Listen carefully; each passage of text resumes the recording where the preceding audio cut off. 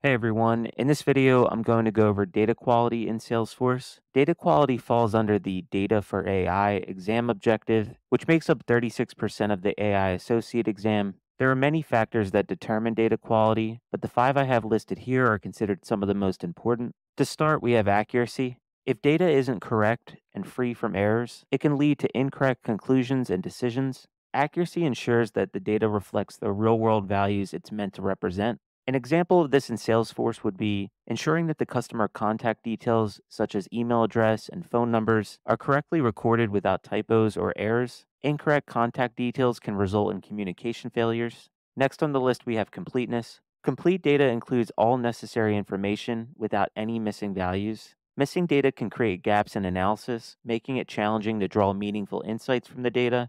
An example of completeness in Salesforce is making sure that all required fields are filled out when entering a new lead or a contact in Salesforce. Missing essential information like the customer's name or company can hinder sales and marketing efforts. Next on the list is consistency.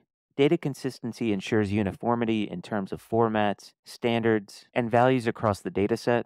Inconsistent data can lead to confusion and errors during analysis and integrations with other data sources. An example of consistency in Salesforce would be enforcing consistent naming conventions for products or services across Salesforce records. Inconsistent naming can lead to confusion and errors when analyzing sales data or generating reports. Next on the list, we have relevance. Relevant data is directly related to the purpose for which it's collected and used. Irrelevant data adds noise and complexity without providing meaningful insights. An example of relevance in Salesforce would be storing only pertinent customer data in Salesforce. It's best practice to avoid cluttering customer records with irrelevant information that doesn't contribute to the sales or service process. And last but not least, we have timeliness.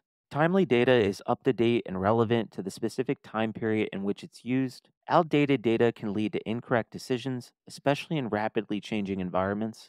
An example of this in Salesforce would be regularly updating customer records with the most current information, such as a recent interaction or purchase history.